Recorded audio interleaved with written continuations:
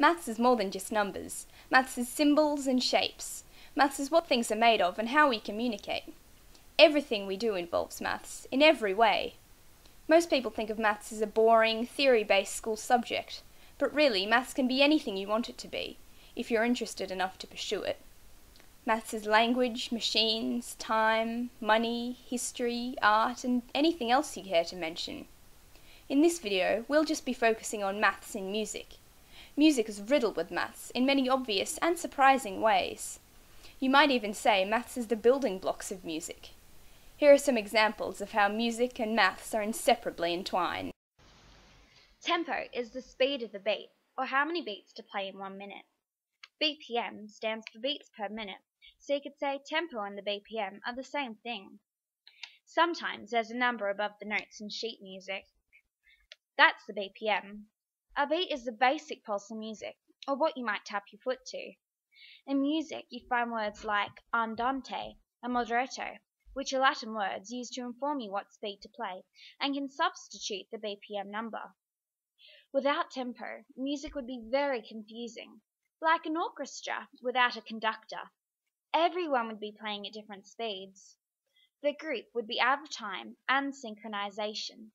This is why tempo guides us.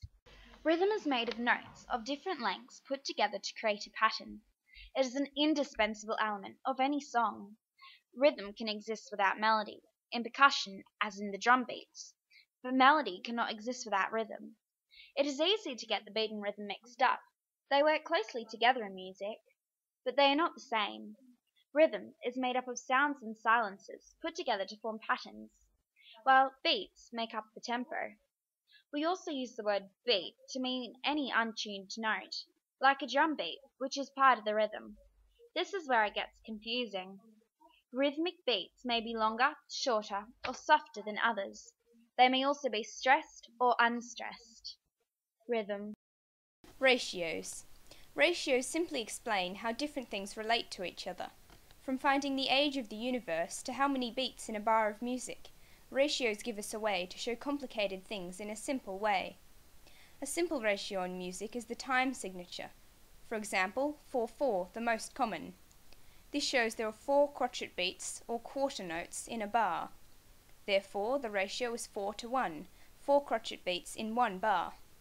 Also, in music, you have octaves, 7 different notes repeated endlessly at different frequencies. These notes create scales, starting on one note and stopping when you get to the next variation of that note.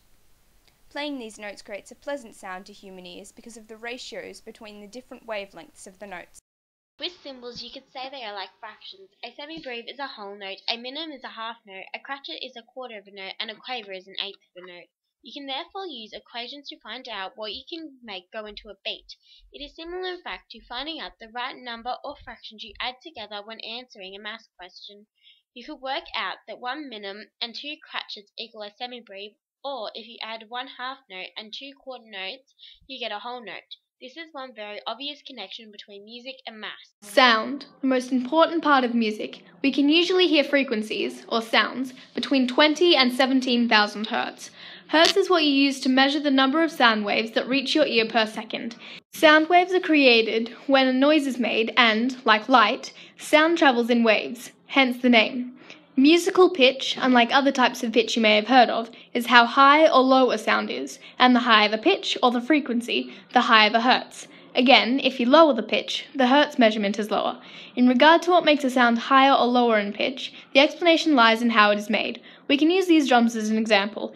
To make a higher sound, the vibrations only travel a short distance. The same can be used in a wind instrument with how far the air travels.